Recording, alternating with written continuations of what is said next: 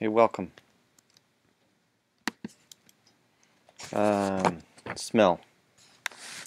Humans have about 10 million smell receptors in the roof of our nasal cavity, and dogs have about 200 million. So as far as smell goes, we are less dependent on it than other animals are. However, it's still a very important sense for us. And I'm going to kind of flip the order of stuff around. Instead of talking about stimulus and receptors first, I'm going to go right to the experience of smell. And there are two things I want to kind of highlight. One is the role of smell. It's a very primitive sense and closely tied to the different aspects of our brain tied into survival. It's connected to kind of gut reactions. We have strong emotional and unconscious responses to smells, and that has to do with the tendency for us to learn which objects in the environment or which events we need to avoid and are dangerous to us or harmful, and which of those we like and want to be connected with.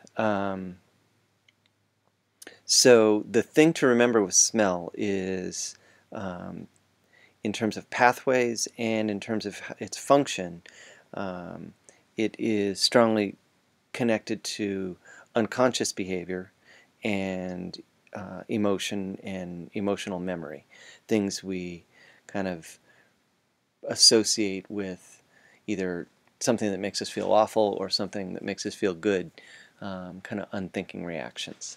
The other thing that I want to talk about with smell is its uniqueness. Out of all the senses, it has two things about it that are very different from the others. The first is it's difficult to categorize. Unlike taste, which we only have 4 or 5 taste senses, researchers have had really no luck in categorizing or systematically identifying the types of smells. They tried to come up with, flowery or savory smell, and there are too many, and we've been unable to describe what a smell is like in any kind of systematic way. So that, if you tried to do that and say what a smell is, you can do that with taste. This is a sweet taste, this is a salty taste. It's much harder to do that with smell. And the other thing that's unique about it is its pathway. It's the only sense that isn't rooted through the thalamus. It goes directly to the brain through the olfactory bulb and then onto other areas. Okay, another thing about smell are pheromones. Pheromones are chemical substances that are secreted by non-human animals, and they are a form of communication. They trigger specific reactions, usually in the same species. Things like parent-child identification through smell, sexual signals, availability and interest, territorial boundary markers, and limits on aggression and even prompts toward aggression. Those are all kind of chemical communications that happen between animals through the olfactory sense. And with humans, it is clear that people react psychologically to human odors. But there's a lot of disagreement about their role in sexual attraction. The kind of mainstream thinking or conventional thinking is that sexual attraction is related to the smell of other humans, but that hasn't been definitively figured out. What is clear is that, like I said, people do react psychologically to the odors of others. As just one example, infants can identify their mothers within just a few weeks of life by scent alone.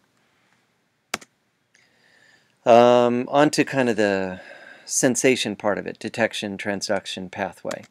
The stimulus is, of course, are the molecules that of the different particles that waft into our nose from other objects. And so the stimulus is really chemical energy, just like with taste. The receptor are the olfactory receptor cells in the olfactory epithelium in the upper wall of the nasal cavity. And you can see that right there. From there, the pathway is pretty interesting.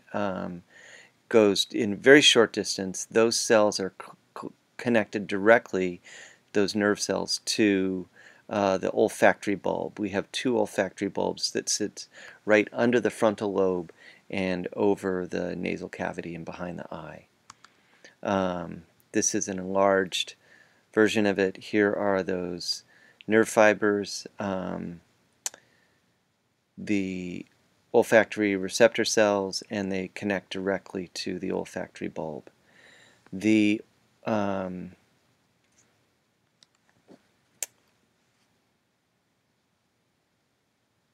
olfactory bulb goes to